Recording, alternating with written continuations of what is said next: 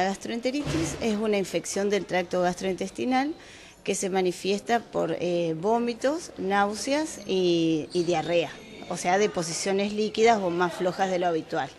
¿Y es común que se desarrolle en esta época del año? Sí, en esta época del año es más común, por un lado por las causas virales y por el otro lado por el manejo de los alimentos, que por ahí tienen más riesgo de estar en descomposición. ¿Y atienden más casos en el hospital? Sí, se ven más casos. Todavía no hemos tenido brotes, pero sí se ven casos de gastroenteritis.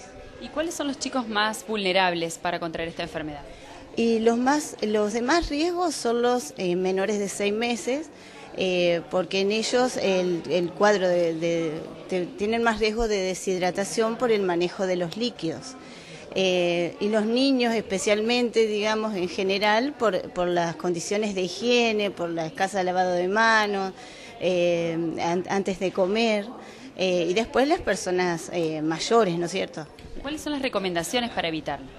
Bueno, una de las recomendaciones es la lactancia materna, que hay que tratar de que en estos casos, digamos, las mamás le den a demanda, les cubre la sed, le cubre el hambre, sostener la lactancia, higiene de manos antes de alimentarse, higiene de los alimentos con abundante agua, ¿no es cierto?, como para evitar el ingreso de los gérmenes a través de los alimentos.